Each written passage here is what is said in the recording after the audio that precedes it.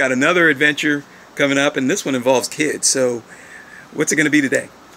Okay, today we're at a new house I just bought, and I'm going to be the guest presenter at a summer camp for children, 7 to 17-year-olds, talking about business and entrepreneurial.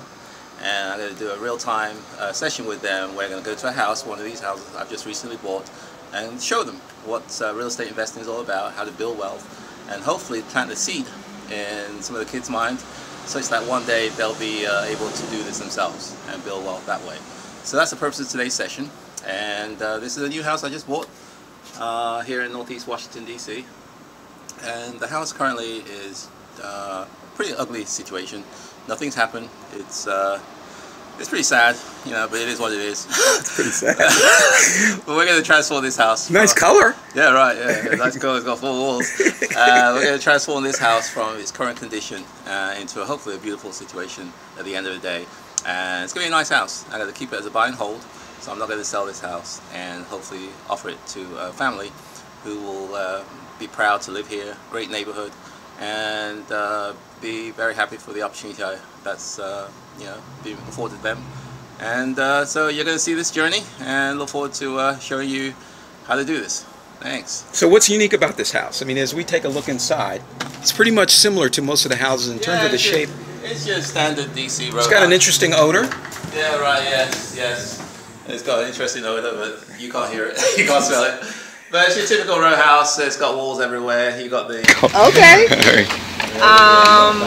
I think I know where the odor's coming from.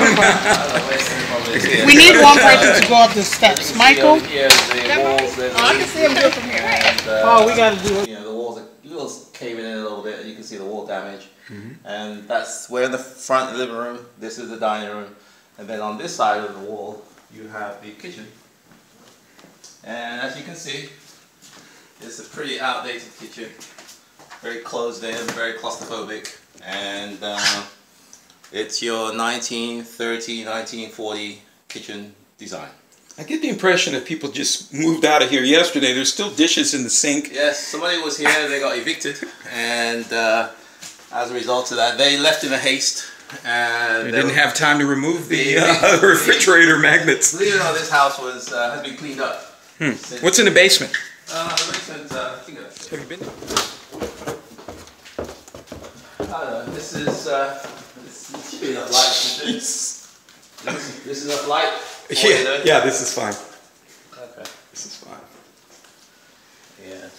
Pretty odd to come across a place where people's personal belongings are still here, but you're used to this. Yeah, this is nothing. This is pretty. You see, this is kind of milquetoast compared to what you've seen before, right? See if there's any good tennis shoes in here. No.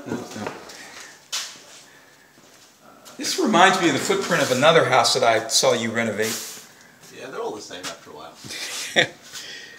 Okay.